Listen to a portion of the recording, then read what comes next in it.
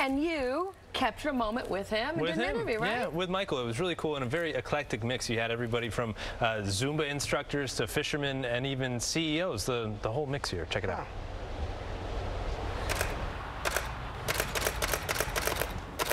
I love telling people stories by photographing what they do for work.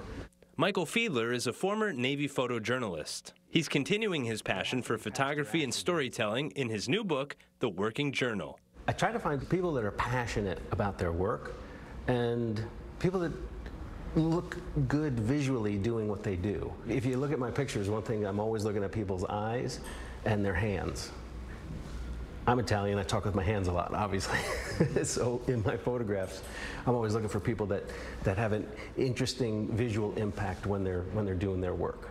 The book features 60 beautiful stills and handwritten reflections from the subjects. You can learn about a person's personality by the way they form their letters and the way they write. So having people go through that process is very interesting to me.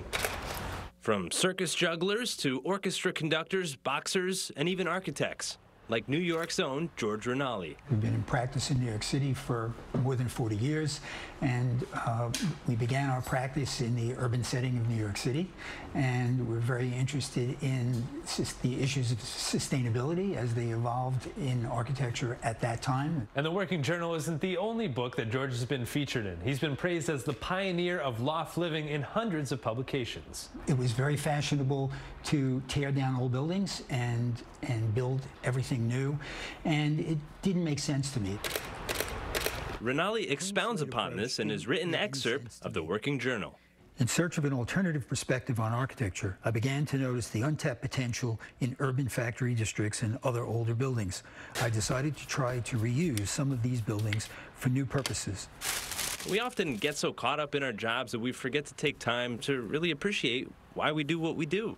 Michael's photography and the ability to write that down was a way to reflect on things you don't generally reflect on all the time. And you could stop, take a breath, and look back at why you do what you do. So it was a fascinating process. I just like recognizing and taking pictures of all the little ways that people contribute to our world. So it's a beautiful.